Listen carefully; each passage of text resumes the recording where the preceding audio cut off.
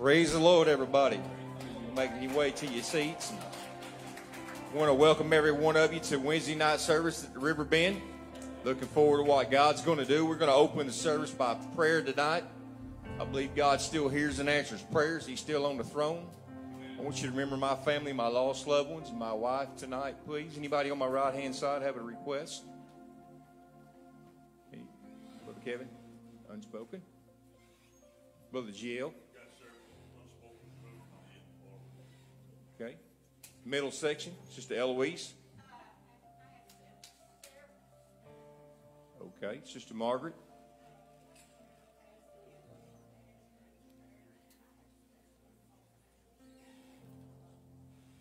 Okay. On my left, Brother Shannon. All right. Okay. Yes, ma'am. Okay. Sister Nadine. Amen. Amen. Let's take these needs to the Lord tonight in Jesus' name. Lord, we love you. God, we're so thankful for your goodness and your mercy and your grace. God, we bring our needs before you tonight, God. Knowing you're the one that we turn to, knowing that you're the one that we depend on, God. We release faith in this place tonight, God, knowing that you're going to hear and answer every prayer, God, according to your will, Lord. These that need delivering, God, I pray, God, that you reach down into their life, God. You deliver them, God, from whatever's hindering them, God. Whatever they're addicted to, God, I pray, God, deliverance in their life, God. That prodigal that's walked away from you, God. Our lost loved ones that need you, Lord. I pray, God, that you bring them back, God. We're believing, God, they're going to walk back through that door, Lord. God, we ask you, Lord, that you have your way. Touch these that are sick in body tonight, each and every one of them, God. Let your healing virtue flow, God. You took no stripes for our healing, God. Lord, we're laying claim to it tonight in Jesus' name. In Jesus' name.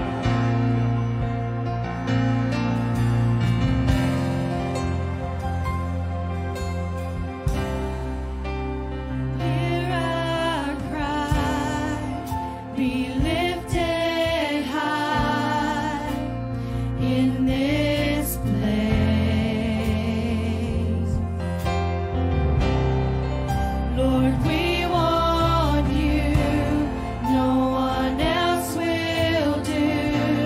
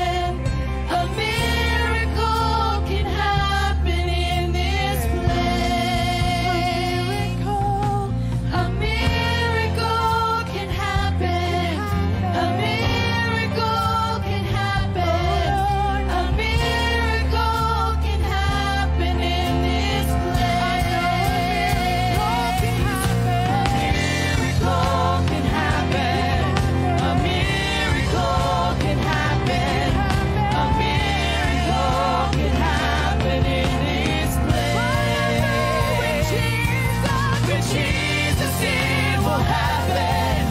With Jesus it will happen. With Jesus it will happen in this place. With Jesus it will happen. With Jesus it will happen. With Jesus it will happen in this place. Chains are broken. Eyes are open. Miracles are in this place. Hearts are mended. Grace extended. Miracles are in this place.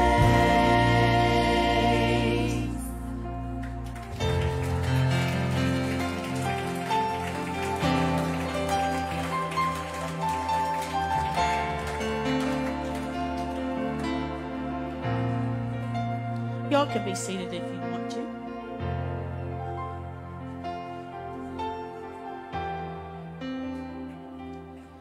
I'm going to start by giving y'all a little spoiler alert.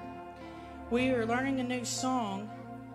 We started it, practicing it Sunday morning, and I've listened to it every day on the way to work and from work because honestly, it just makes me feel good. And the first part of the song says, I've got a song to sing. Might not be on key, but it's from my heart. Because no one else can tell it what the Lord has done for me.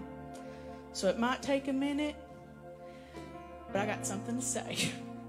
I know Gigi's talked about it a lot, that one day he's going to let everybody that's had stuff happen to him since we start saying that prayer say something. Well, I texted them before church, and I have a piece of paper because I wouldn't remember it all if I didn't write some stuff down, and I'm sure I missed some, but I've started texting them every week.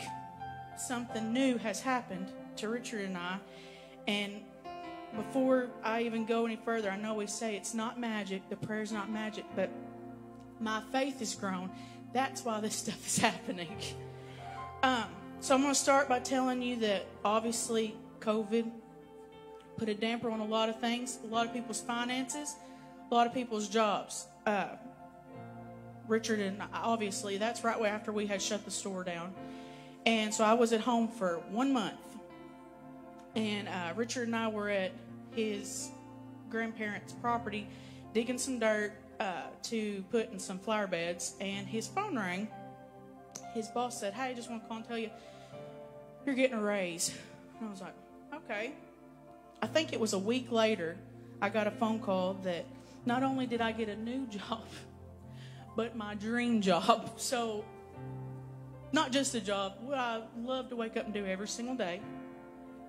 Not only was it my dream job, I was making double the money I made prior to.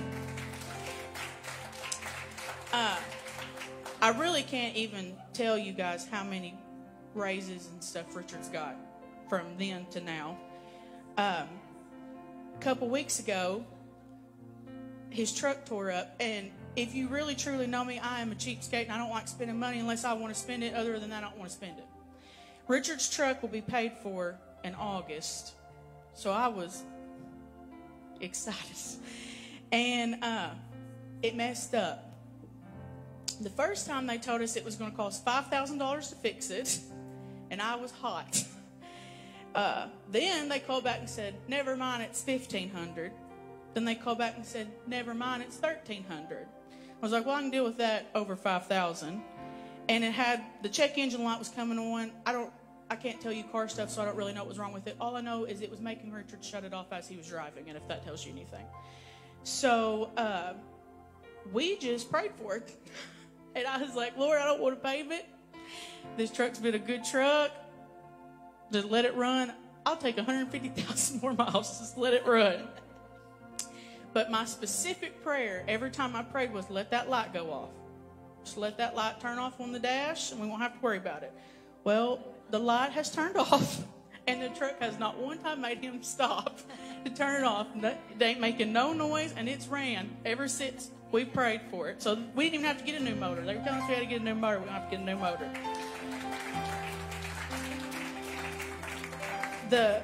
The second thing, this is the most important to me, without airing too much of my business.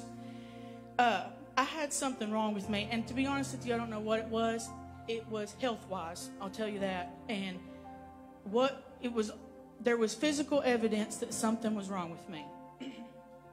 And not only that, my nerves were shot because of it, because I had already convinced myself I was dying at 27. And I was getting myself so worked up, I was like throwing up. Like I was having a lot of anxiety issues. And no one knew about it. And Richard obviously did. But finally I texted Gigi one day and I said, I need a prayer cloth. He said, okay. And then later he said, who's it for? I said, me. He said, okay. So that is how much conversation transpired between me and Gigi. I sleep with it in my pillow every night, and I carry it with me to school. And what was wrong with me is gone. Has not happened one time since I've got that prayer cloth.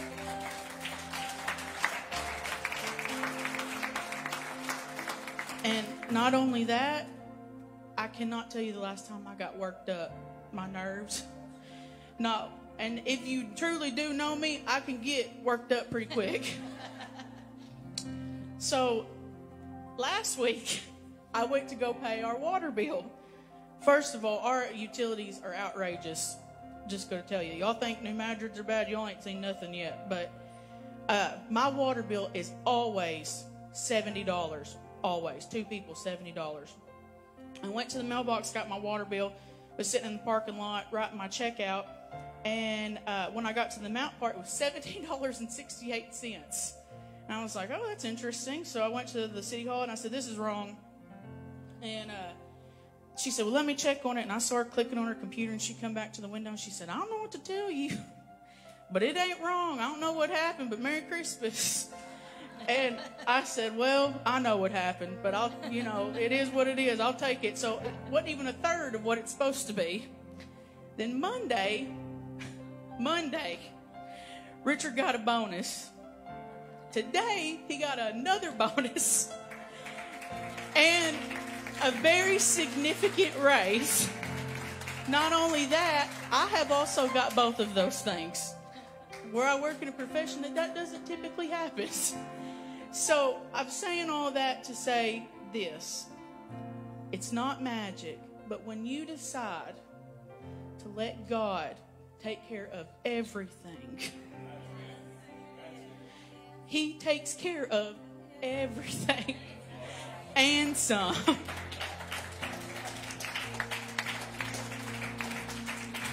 So, I'm going to lead this prayer tonight. And if you want to look at me, you can, because it works. So if you guys will stand with me. Upon the authority of your word, I have given, and it shall be given unto me.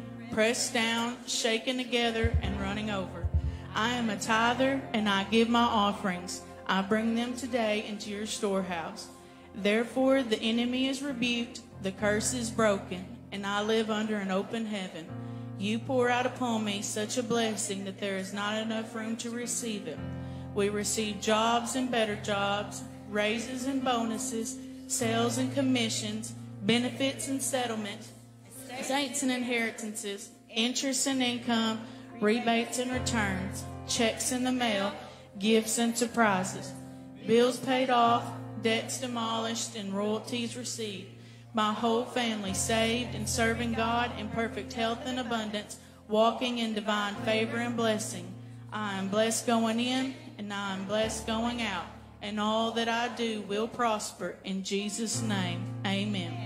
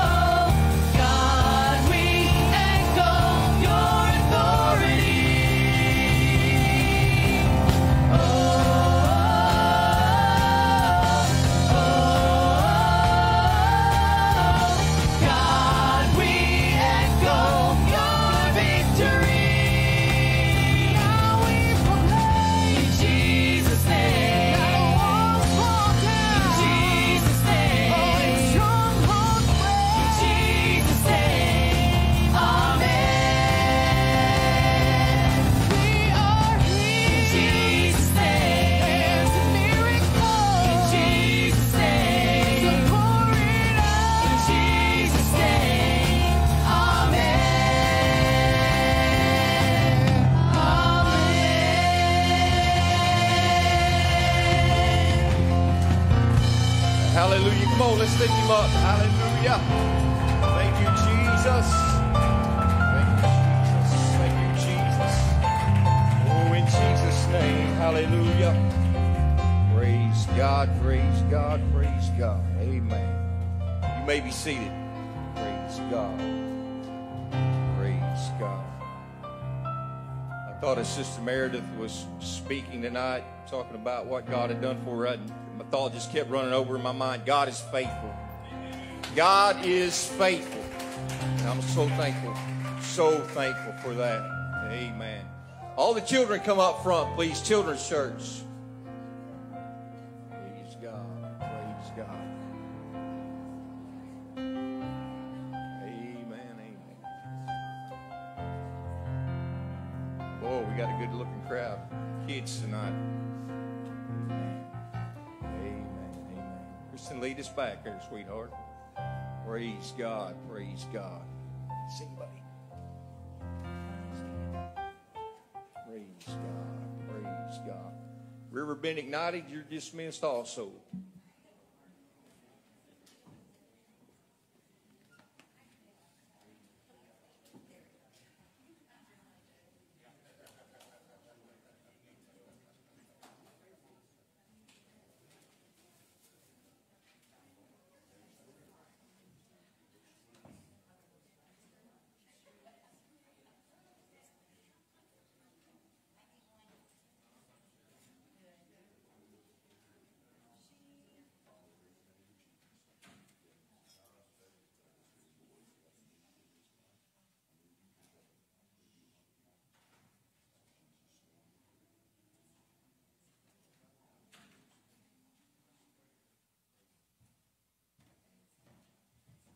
Oh, I like what I feel here tonight, don't y'all? Man, it feels like church. That's what it's supposed to feel like. Amen. Hey, thank you for being here tonight. Very grateful for the church got 25 Bibles from the Gideons and gave them out and put in memory of Daddy in them, Gary Lynn Keene Sr. in them for my birthday. And I'm thankful for that. As we said, it's 25 years since he passed away. And 25 years ago today was his funeral. And it was a Holy Ghost hoedown. And then they bought me a new leather backpack, because that's what I carry all the time, everywhere I go. I sometimes get made fun of about it, but because I know I look goofy carrying my backpack, but I just like it. And they bought me a real nice backpack I'm thankful for. And then last night we had a great time. And I'm so thankful for all the fellas that came and went to Hickory Log with us.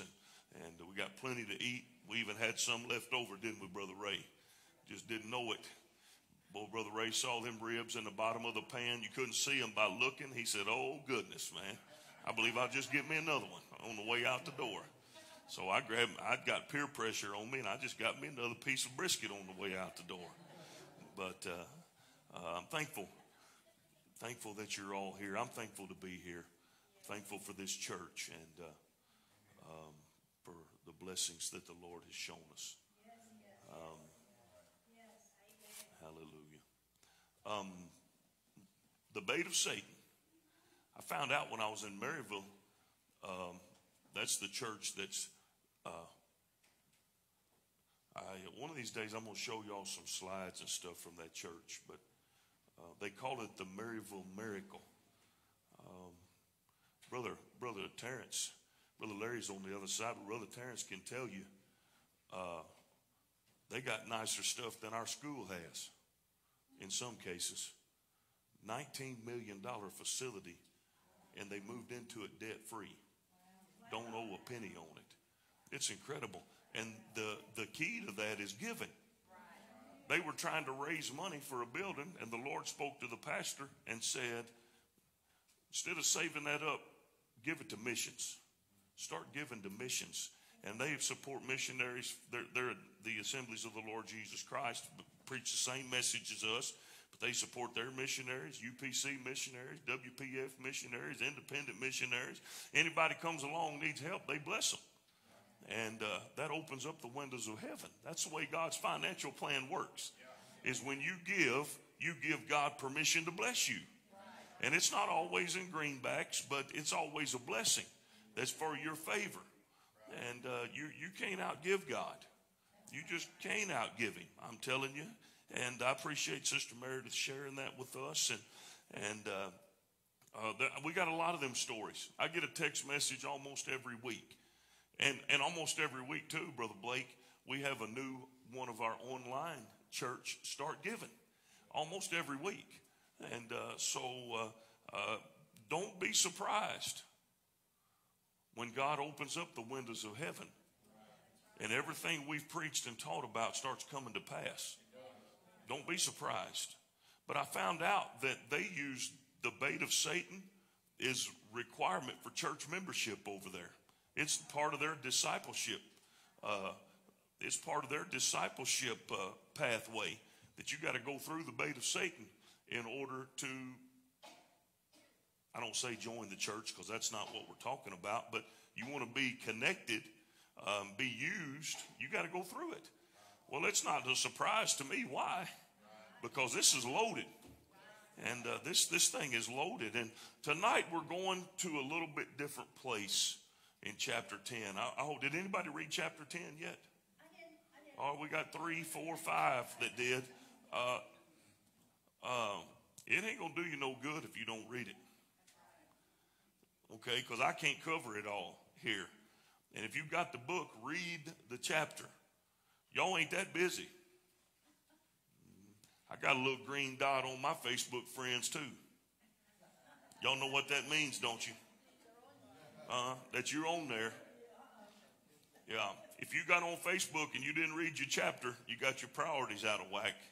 Come on, somebody. I ain't being ugly. I'm just being truthful. Okay? We got to put in some effort. Can somebody say amen? You got to put in some effort. You ain't going to have debts demolished sitting at home on the couch waiting on God to do it. All right now. You got to put out some effort. So, chapter 10, lest we offend them. Now, I'm just going to tell you right now, if you look at this from a carnal perspective, you will be offended. Just going to tell you flat out. You will be offended. You'll be upset. Your feelings will get hurt. And you probably get mad at me. It's the truth. You cannot look at this. Matter of fact, we got to get to a place where we don't live any of our life from a carnal perspective, but spiritual. You got to believe that when you go to work, you're going in the Holy Ghost. You got to believe that. Now, Jesus offended some people by submitting to his calling, his purpose, and fulfilling the will of God. We learned that the last Wednesday that we met and had the bait of Satan. All right, I appreciate Brother David teaching on the whole armor of God last Wednesday night. He did a great job. He always does. And we appreciate that so much. You will offend people with truth. Just the way it is. Because the carnal man is wired to go against the Bible. Okay? You know, when the devil told Eve, the Lord just trying to hold you back. He knew exactly. He had the hook set. And he's reeling her in because he just caters to our natural wants. Okay? Now, Jesus never caused anybody to be offended in order to assert his own rights. Never. The only people that got offended by Jesus Christ were offended at the truth and the fact that they couldn't put the truth in their box. Okay? Romans 14:13 in the New Living Translation says, so let's stop condemning each other. Just let it soak for a minute. I want us to seek for deliverance from condemnation being our default. Okay? When you walk into somebody's house, look for the prettiest thing you can find and focus on it. Don't look for cobwebs in the corner. That's an oversimplification, but you understand what I'm saying, right? So let's stop condemning one another. The King James says, let's stop judging one another. Decide instead to live in such a way that you will not cause another believer to stumble and fall. Pretty straightforward. All right? Pretty straightforward. Now let's wade off into the introduction. In Matthew chapter 17, verse 24 through 27. And when they were come to Capernaum, they that received tribute money came to Peter and said, doth not your master pay tribute? Now I want you to know that this tribute is a temple tax. Not an offering, but a temple tax. It was instituted by the Jews, and the Romans liked the idea, so they just picked it up and made it a part of the taxes. All right? It's a temple tax. And Peter said to them, yes. And when he was coming to the house, Jesus prevented him, which means he just confronted him. And he said, what do you think, Simon? Of whom do the kings of earth take custom or tribute? Of their own children or of strangers? So who does the king or the Caesar or the ruler, who does he tax? Not his own family, but the people out there. Those in the house, they benefit from the tax. Peter said unto him, of strangers. So it's of just regular people that they would tax. And Jesus said unto them, well, if that's the case, then are the children free? Now this is going to make sense. So here's what I want to explain to you. A king does not tax his children, but they benefit from the taxing of others. Now, whose house is the temple? God's house. So then, the Son of God does not have to pay taxes. We're going somewhere with it.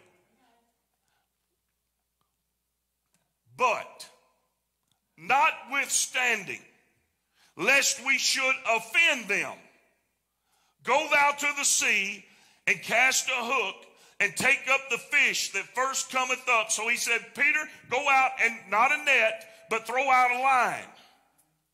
Okay, probably more like a cane pole.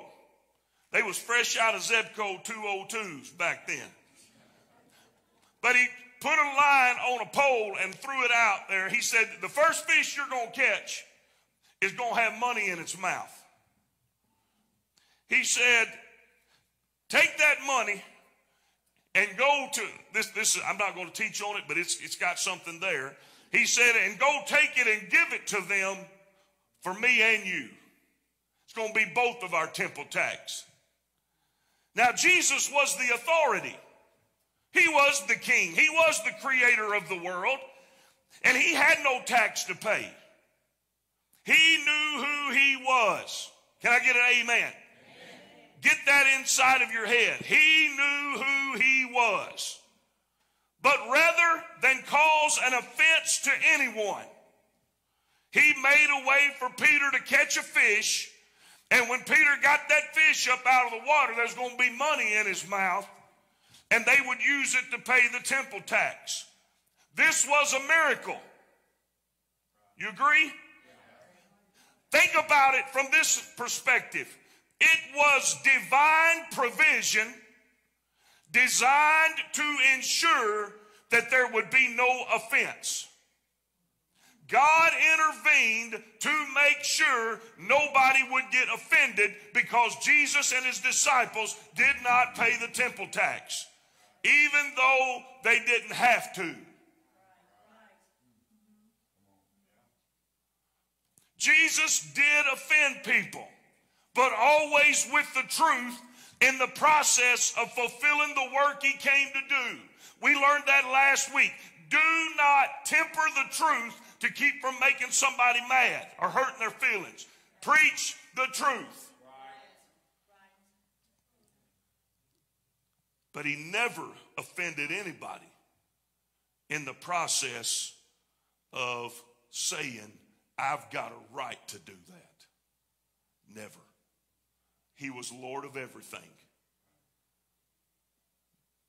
but he took on himself the form of a servant. The freedom of Jesus Christ, hear this, because it works for us the same way.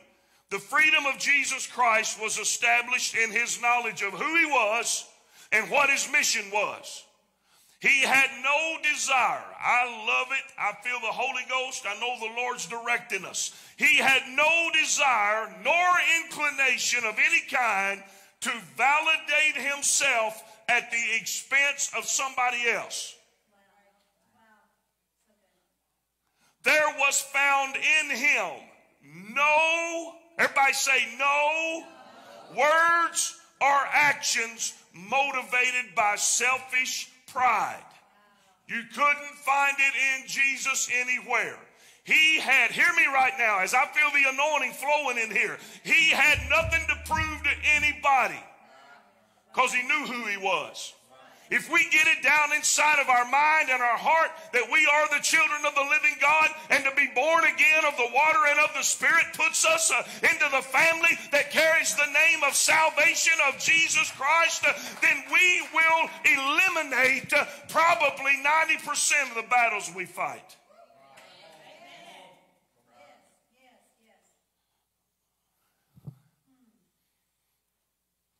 He knew who he was. That's why he drew in the dirt. That's why when they brought that woman taken in the act of adultery, he didn't say a word. Just begin to minister to people. Because he didn't owe anybody anything, Brother Blake. He didn't owe them an explanation. They said, what do you say? What do you say? Law says kill her. What do you say? He said nothing. Have you ever been there when you know, I read this the other day, it's in the Bible. It's in the Bible. Let me get it come back. Peter did it. Peter, the Bible says he said something because he didn't know what to say. He didn't know what to do. So he just, blah, blah, blah, blah. You know what I'm talking about? When you start feeling that pressure and you start feeling that anxiety, right? I just got to do something. I got to say something. So just, praise the Lord, pass the purple peas. Or whatever. Okay? Jesus didn't roll like that at all. He did not operate under pressure. Okay? He didn't. And that enabled him to be who he needed to be. Because the pressure from somebody else will force you into a place you never were supposed to be in the first place. But when you're walking in the will of God, walking in the power of the Holy Ghost, led by the Spirit and not by the flesh, you don't have no pressure. I don't know about you, but that sounds good to me. That sounds appealing to me. That sounds appealing to me. Ooh. Look at the next few verses. Matthew 18:1. Here you go with the King Kong dummies, the disciples. At the same time came the disciples unto Jesus, saying, who's the greatest in the kingdom of heaven? What was the warning I gave you right at the beginning of this lesson? Oh, I know they're going to get offended. That wasn't a warning. Don't think with the carnal mind, but with the spiritual mind. Because if you think with the carnal mind, you're going to get your hackles up. You are, I promise you. They said, who is the greatest in the kingdom of heaven? What did they want the answer to be? Me. You are. But the problem with that, let me wait a minute because I'm fixing to give you the problem. Jesus called a little child to him. And he set the little child down in the midst of them and said, verily I say unto you, except ye be converted and become as little children, you shall not enter into the kingdom of heaven. You ain't going to heaven full of pride. To be converted and become as little children, this is just one little example, and several people have shared videos with me, but a little child, I've had it happen before. They don't know because a person smells bad, they ain't supposed to love them. You got to teach a child to be prejudiced. They'll reach for anybody at the store. You be carrying them along like looking at people all crazy and stuff like, boy, I hope they don't breathe on me. Next thing you know, your child is done turned on you, leaning over your back, reaching for them. Y'all know what I'm talking about? Anybody ever had that happen to you? You know, that's what the Lord's talking.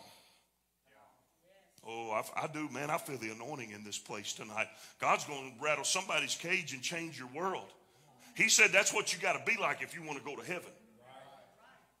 You got to be like a little child. Verse 4. Whosoever therefore shall humble himself as this little child, the same is greatest in the kingdom of heaven. The key phrase is, whosoever shall humble himself. Because it throws the responsibility for humility upon the one who desires to be the greatest. Okay? Now, if I ask you right now, is it okay to want to be the greatest? Most of us, in light of what we've seen, will say, well, no, the Lord got onto the disciples' part all the time. Right? Remember that? From the looks of things in the context, it is not wrong to want to be great in the kingdom of God. You just got to know how he defines great. Now, how did they define great? Same way we do in the eyes of this group. That's it, Brother David. They defined great as I'm better than you. I'm more important than you. I've got more influence than you. Who do you think they've been following around for all this time? That's not the example that he gave them, but that was their mindset. And the truth is, the Lord wants us to be great in the kingdom of God. But he just wants to be the one that defines greatness. Huh? Oh, that's a problem. Because we like to be seen. We like to be bragged on. There's nothing wrong with patting somebody on the back and telling them good job. There is something wrong about hunting for it all the time. Okay? All right? We got to get the right definition of great as defined by God. And then shoot for it. Go there. Being great in the kingdom of God is not really optional.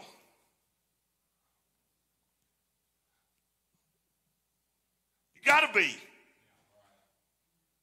You got to figure it out and want to pursue greatness in the kingdom of God. Okay? Because it is elementary to being used of God. You can't be used of God until you're positioned appropriately. Okay? When you have humbled yourself, you're not looking for glory. You want the glory to go to God. And glory, when viewed through the lens of this lesson, is not having your name in lights, so to speak.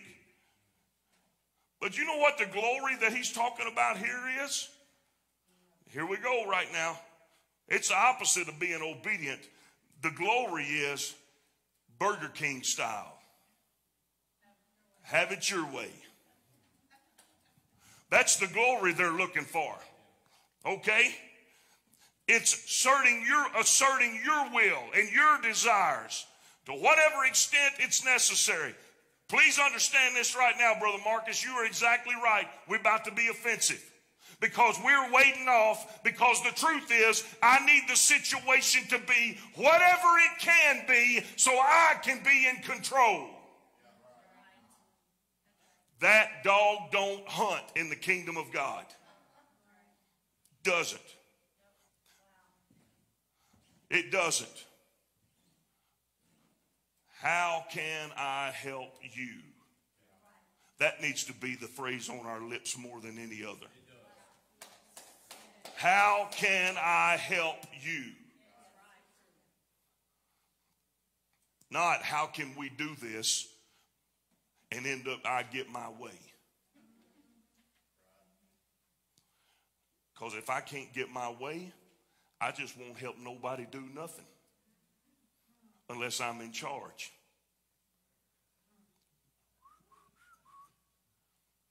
Y'all hear crickets? It's something we need to be delivered from. Sister Maria, he said, humble yourself. You know what that means? Purposefully join myself to somebody else who got something going and say, how can I help you?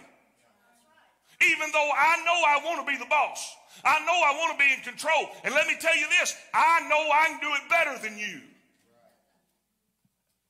But I'm going to say, how can I help you accomplish what you want? You know what that's called? Humbling yourself. Well, I'm doing all right because I ain't getting that many amens right now. All right? Because I'm trying to figure out how I can somehow work the will of God in and still have my way. Because I like it my way. Well, do it your way at your house, but this one belongs to him.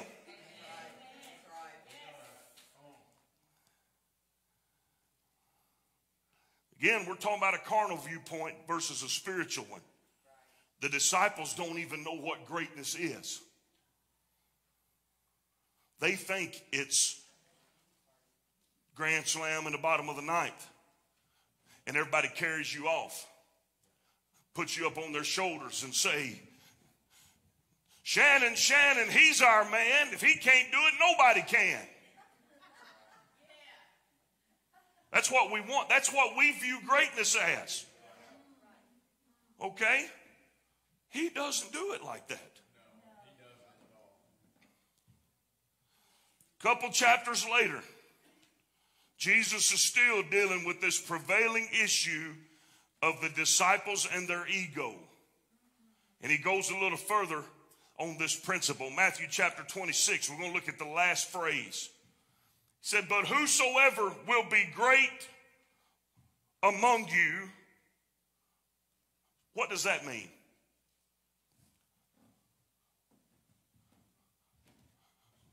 But go to but right here.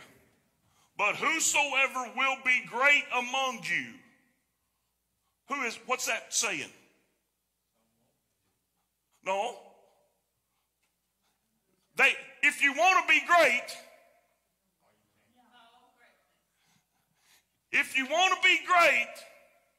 here's how you do it.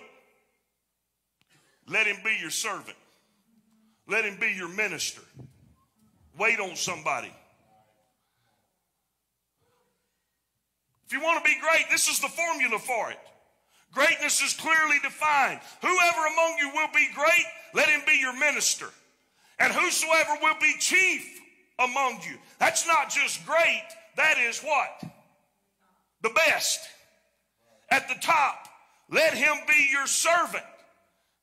Say, well, exactly how do I know what that is? I hoped you would ask. Because the next verse says, even as the Son of Man, who that is? Jesus came not to be ministered unto, but to minister and to give his life a ransom for many. He didn't come to be served, but he came to serve others. He was the Son of God, and he had complete liberty and complete freedom to do whatever he wanted, wherever he wanted, with whoever he wanted. And what he chose to do was submit himself. Even when it was evident that those who came against him were ignorant of who he was. He did not bow. Remember, that's what was happening in the garden. I got to stay up here because the camera's just right here. So I really want to get out there and stuff. But I'm going to stay right here. Remember in the garden, Judas and the mob came to get Jesus. You know, Brother David, he did ask them, do y'all realize how dumb you look? Y'all came out here with this big old crowd with sticks and staves, and I've been in the temple every day. You could have had me anytime you wanted me. And then he calls Judas friend.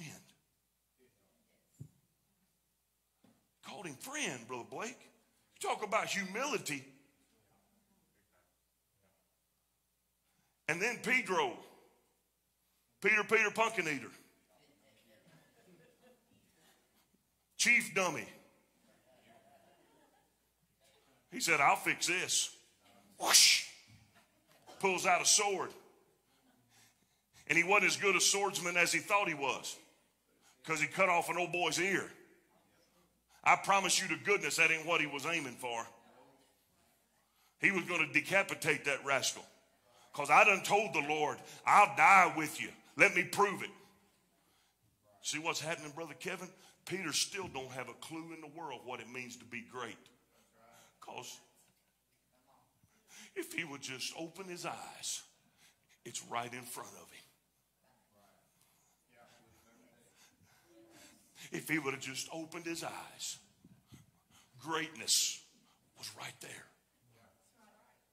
He said, cannot I presently call down 12 legions of angels to save me, and they'll be here?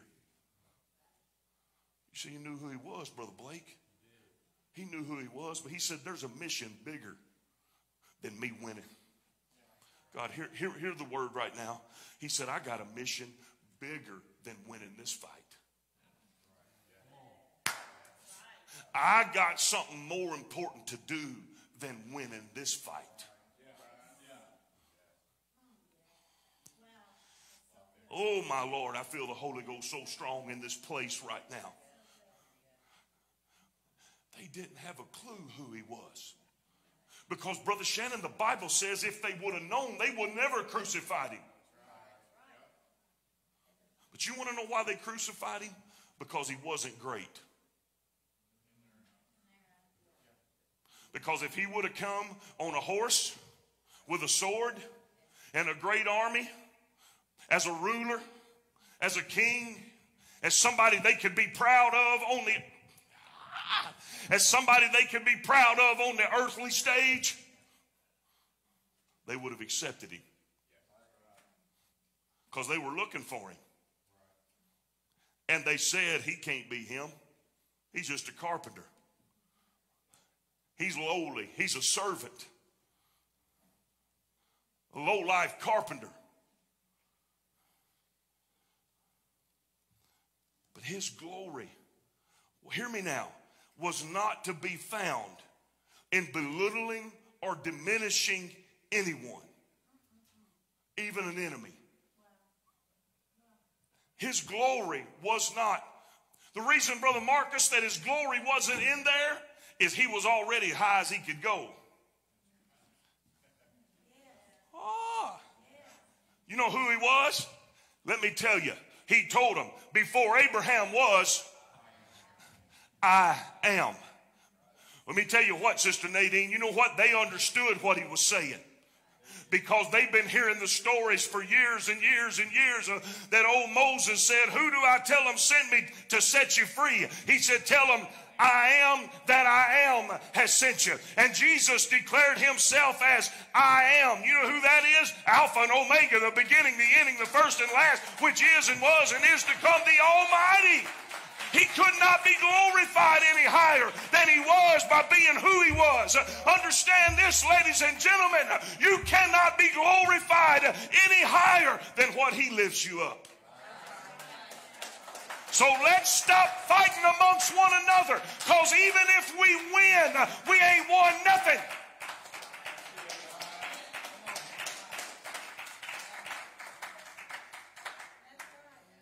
Say, who you talking to? Just the church? I'm talking to the whole cotton-picking world. Fighting about stuff that don't amount to a hill of beans. Just because we want to be right. Brother Billy, I've seen people that was a Cardinal fan get into it with somebody that was a Cub fan and fall out and not even be friends no more.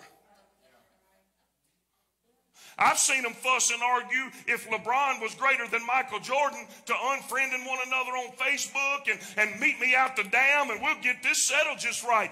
As if me beating up Brother David is going to make Michael Jordan greater than LeBron James. You understand? It ain't even about them. It's about I got to be right.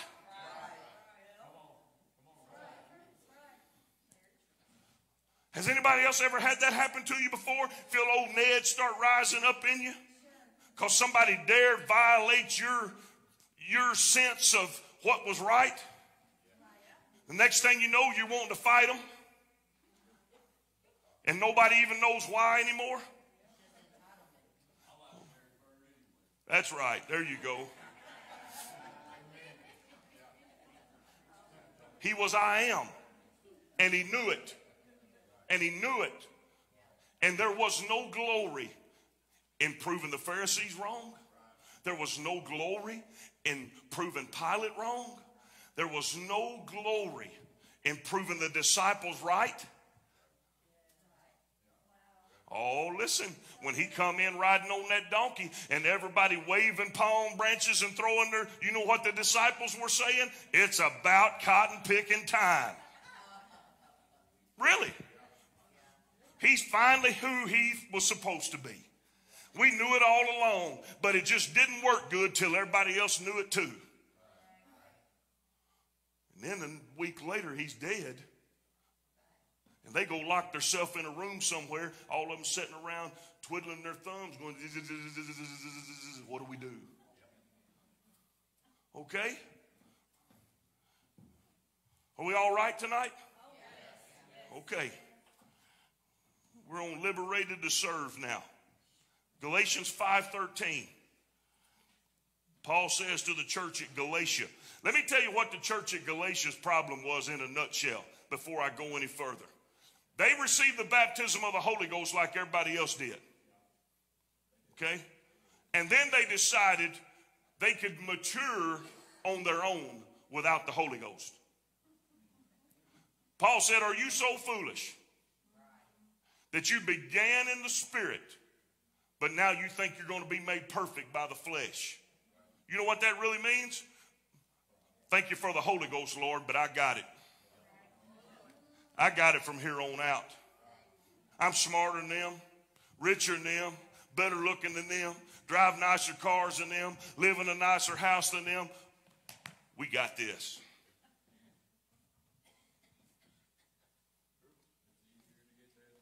That's what they told him. He asked the Galatian church, he said, who did hinder you? You started off so good. Boy, you were blowing and going from the jump.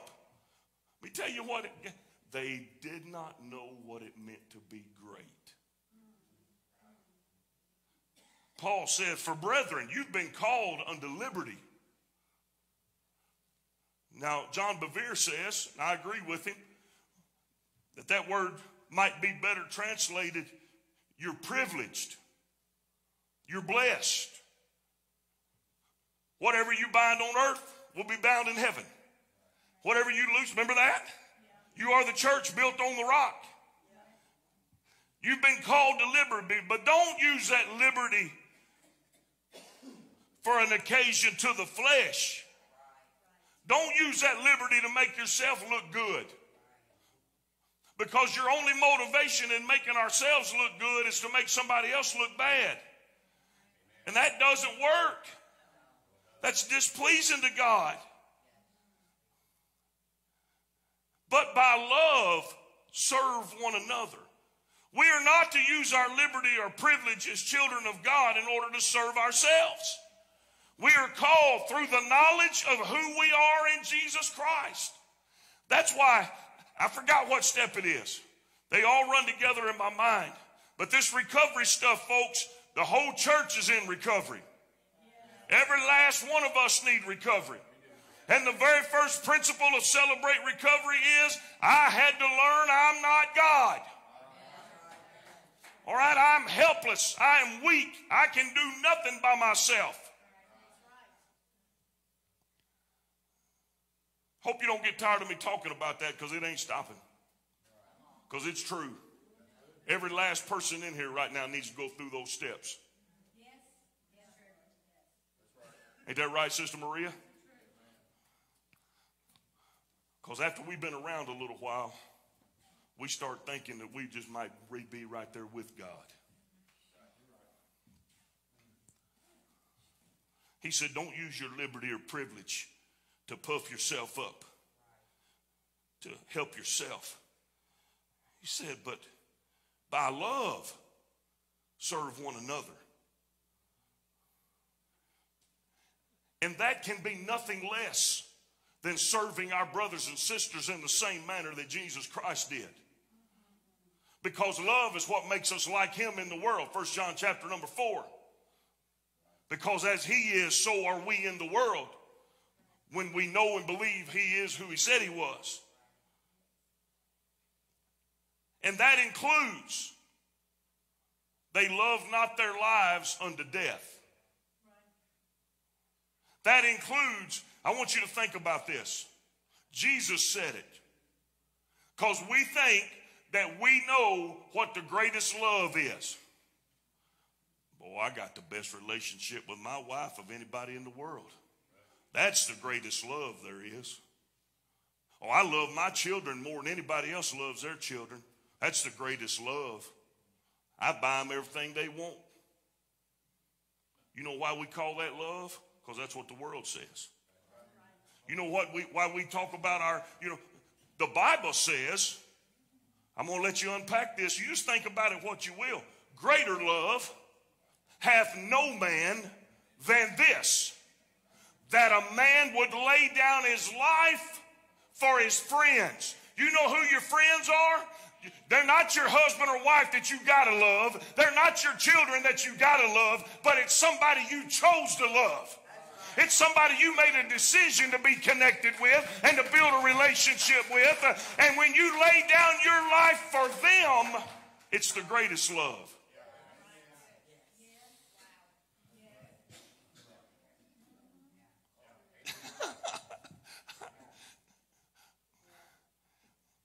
I thought the greatest love was between me and my wife. That ain't what the Bible says.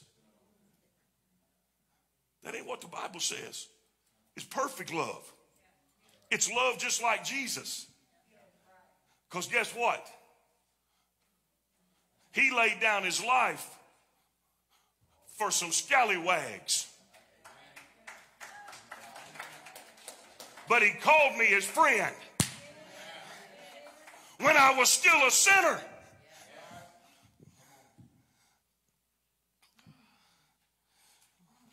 Many have referred to the tenets of the straight gate and the narrow way as bondage or legalism. Not so. Call it whatever you want to call it. The Lord said that's the way unto life everlasting, and few there be that find it. You want to know why, Brother David? It's because they cannot move into the spiritual mind. Because the book says, for as many as are led by the Spirit of God, they shall be called the sons of God. You can't be led by the flesh and still be a child of God. But we keep on trying to do it, Brother Blake. That's what this whole chapter is about, is we still keep on trying to do it. As if the Lord will get frustrated with us and say, fine, just do whatever you want to do then. That's what we do. But we better learn to be different.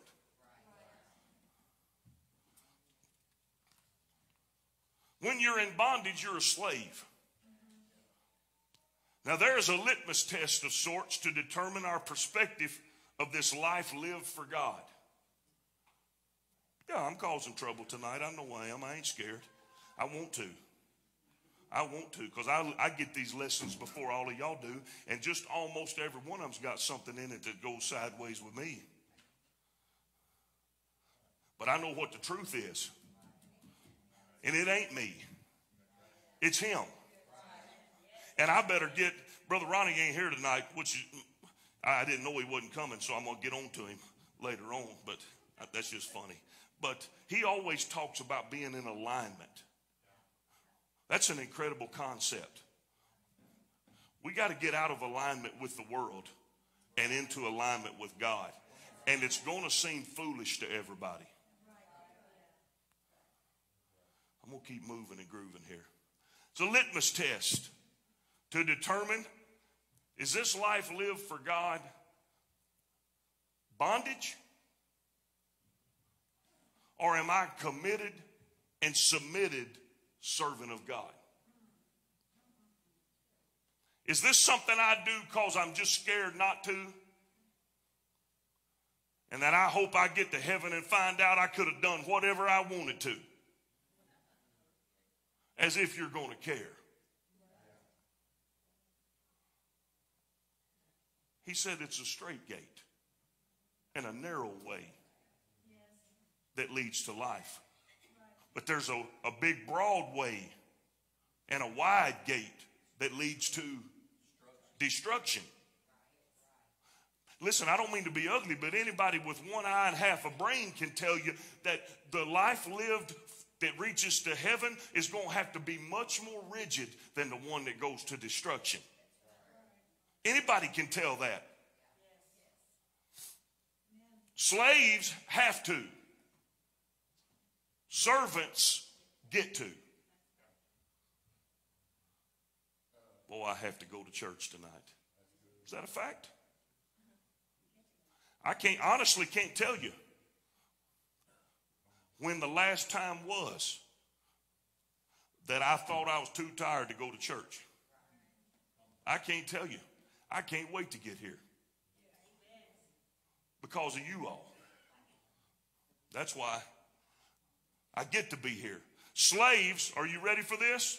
They do just the bare minimum that the master requires.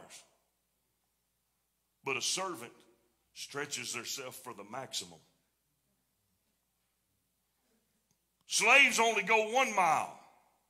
Servants go the extra mile. Here we go. Regarding giving, slaves feel robbed. Servants give. Slaves are bound. Servants are free. Here we go. Carnal versus spiritual mind. Slaves fight for their rights. Servants willingly lay their rights down.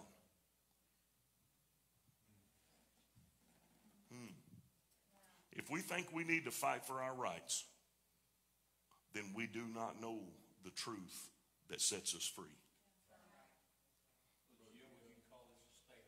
Absolutely, state of mind. For sure. For sure. He said, I made myself a slave. Yes, it is a state of mind, 100%. Yes, sir. Do what? That's a good way to look at it. That's a good way to look at it. David did that. I don't want to wade off here too much, but David had this down. When Absalom went and won the hearts of Israel, remember that? You know how Absalom did it? Anybody ever read that? He said, you deserve to have a king that cares about you. He said, if I was king, I'd fix your problem for you. Okay. And you know what? They bought it. Hook, line, and sinker. You want to know why? Because we like that stuff. I like when it's all about me. I get my feelings hurt and my lips stuck out when I don't get picked. But if I'm picked, rain on the rest of you. Think about this just a minute. Hezekiah. This is true. It's in the Bible. You can read it for yourself. Hezekiah got healed by the Lord. And the king of Babylon showed up at his house and he wanted to congratulate him on being healed. And Hezekiah opened the door and said, step right up. Come on in. Okay? And he showed him everything he had. He showed him throughout the palace. And the man of God came along and said, hey, bud, what's going on here? He said, oh, man, the Babylonians came and they showed everything. He said, let me tell you something. You just let the fox in the hen house. He did. Oh, he said, it's going to make your sons eunuchs. You're going to be slaves and servants to them. And you know what Hezekiah said? That's all right. As long as it don't happen in my day, I'm good with it. He said it. You read it in there. So, yes, it's not mine anyway. But as long as it's good for me, whatever happens, happens. Huh? Did we get uncomfortable right then? It's in the book.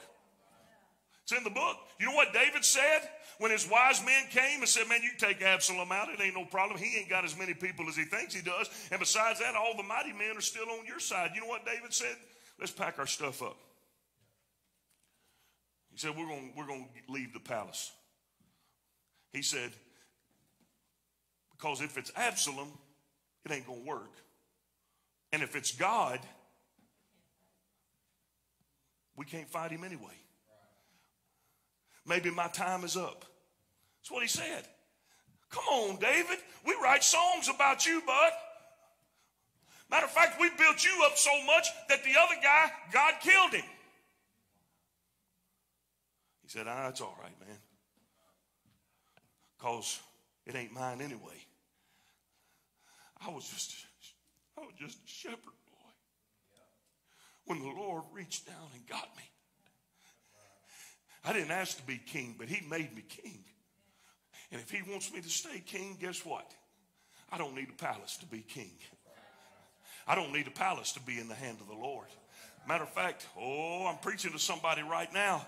I've been in the wilderness before and I made it out all right. I've lived in a cave before and I made it out all right because you know why? The hand of the Lord was on me. Huh? It's the truth. It's the truth. We're fighting battles that there is no winner. All right, I got to get out of here. Okay. In 1 Corinthians chapter number 8, Paul has to deal with an issue that has the potential to divide the church. See, during Jesus' ministry, he tore down some of the long-held tenets of the law, especially the dietary aspects of the law. There were many foods under the law that were considered unholy, the most common of which was pork, pigs. But there was a lot of other things. They couldn't eat catfish. Did you know that? Yeah, didn't have no scales. Couldn't eat a fish, didn't have no scales. Couldn't eat a rabbit. Yeah. Chewed the cud. Okay. A lot of different things you couldn't eat under the law. Jesus comes along and tells them, let's get something straight here. What you eat ain't the problem. That's what he says to the Pharisees. He said, what you eat ain't the problem. He said, because you're just going, I'm not being ugly, I'm just telling you what Jesus said. He said, you're just going to eat that, and then you're going to go to the bathroom, and it's going to be gone. He told them that. He said, the problem is what comes out of you. Because out of your heart comes envy and strife and all of those other things. He said, that defiles you. So, Jesus established that all foods have been made clean for the believer, and what they ate didn't defile them, but what came out of their heart defiled them. Now, the Corinthian church was a revival church. They weren't perfect. They had a lot of problems, and one of their main problems was they had a whole bunch of factions. All right? One says, I'm of Paul, and another says, I'm of Apollos, and another says, I'm of Christ. And Brother David, they only said that to try to elevate themselves above the other. They had a problem with that. But then they took it to a place where the Lord got involved. Here's what it was. Much of the meat they ate was purchased in the market. Now, does anybody know where it came from to get to the market? That's exactly right, Brother Robbie. They worshiped all different kinds of idols, and they would kill a critter to sacrifice it to another idol, and when they got done, they'd wrap it up, take it to the market, and sell it. All right? That's just the way they live. The Corinthians, they didn't have no problem eating that meat.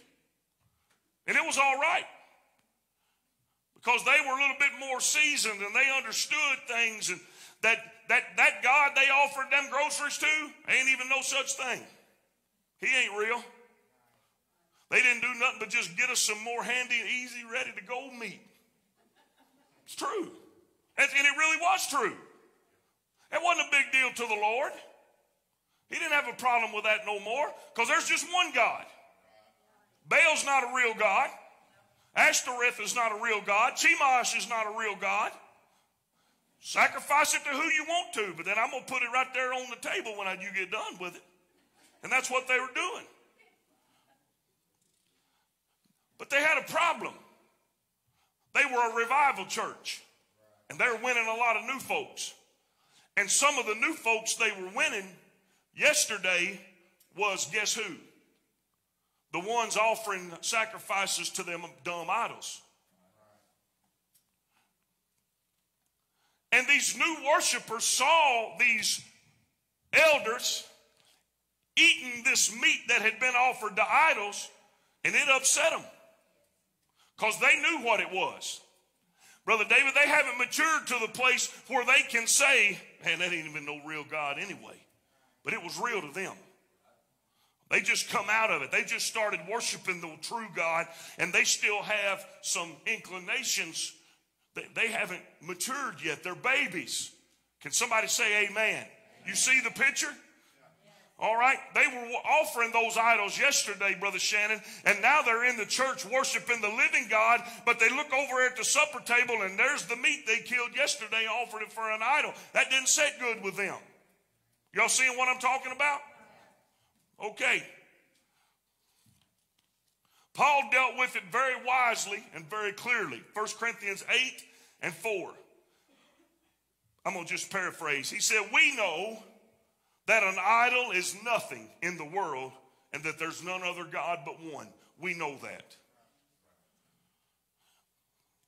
He said, there's one God, verse 6, by whom are all things, and we by him. But then he says in verse 7, everybody don't know that. For some with conscience of this idol unto this hour, in some of them's mind, that's the Antichrist. You got me? And when they see you eat it, they're seeing it as meat offered to an idol. And their conscience, being weak, is defiled. Here we go. The Corinthian church had assumed the posture of, well, that's their problem. I'm not going to eat vegetables because they can't break free from their past. I'm not the dummy that used to worship fake gods. They need to just learn what the truth is and start doing it the right way, bless God, because we kind of like eating this meat. Don't care if it causes them a problem or not. And the truth was, they were violating the law of God, not the one about eating the meat offered to idols, but because they put their own rights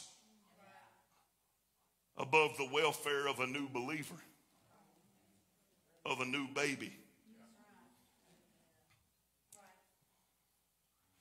He says later on in Romans chapter 14 and verse 17, I skipped a couple, honey. He said, for the kingdom of God is not a matter of what we eat or drink, but of living a life of goodness and peace and joy in the Holy Ghost. The King James Version says righteousness, peace, and joy in the Holy Ghost.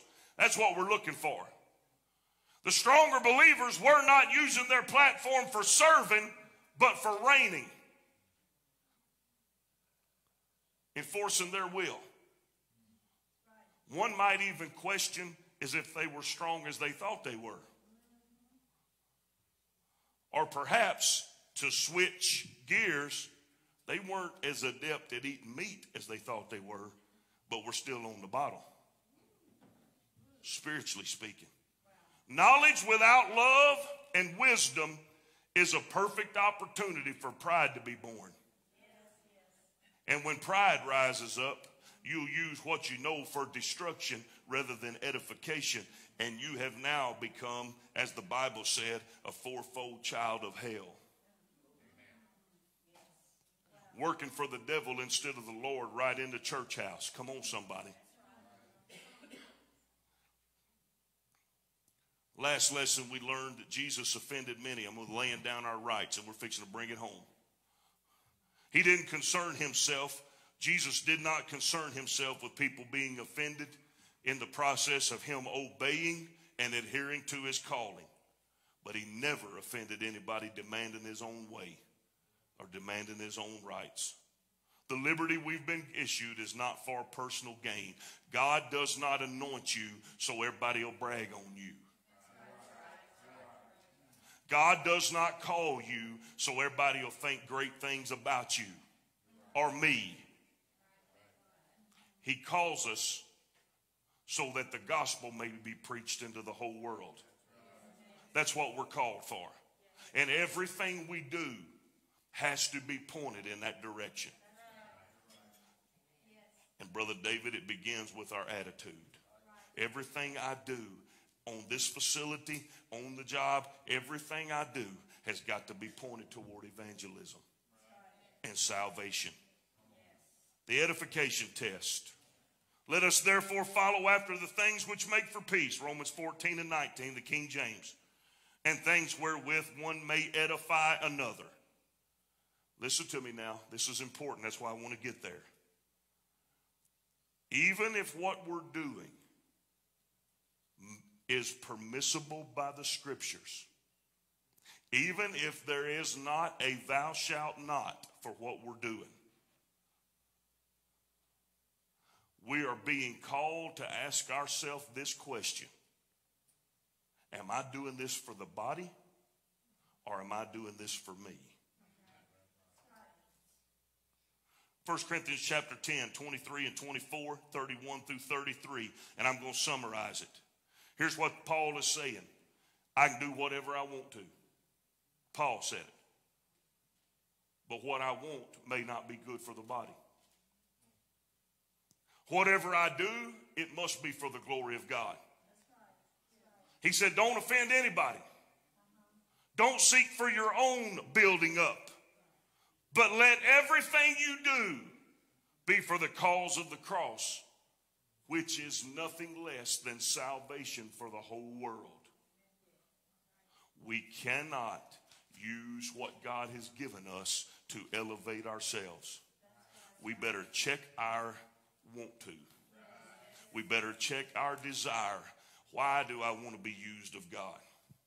Why do I want to be used in the gifts? Why? You know that there may be a strong case to be made that we have a desire to be used for God, and he put that desire in us, Sister Maria, but he can't elevate us yet because we don't understand what it means to be great. We really think, Sister Leanne, that it's all about me.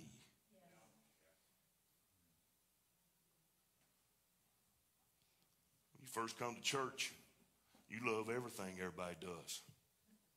But then when you grow a little bit,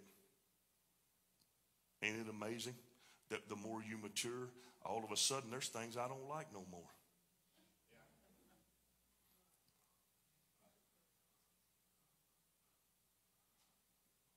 The newest rage is to reason it out. Just meditate, you can overcome every doubt. After all, God is a man. They say God is no longer alive, but I still believe in the old rugged cross. You know what that song says? We need to get back to the basics of service, of sacrifice. And if you were there for last Friday morning at camp meeting, stop running the will of God through your filter of self-preservation. And sacrifice that on the altar. Stand with me. We're going to have revival, folks. We're having revival. We're having revival. But we're learning. And we're growing. The power of the Holy Ghost is moving among us. Amen? Sunday morning, 10 o'clock, elements class. If you've never been to elements, please come at least one time. Please come. We'll set chairs up all around the outside. Elements is incredible. The Spirit's incredible. The interaction is incredible. I love it. It's one of the best things we've ever done, in my opinion. And it's growing every week.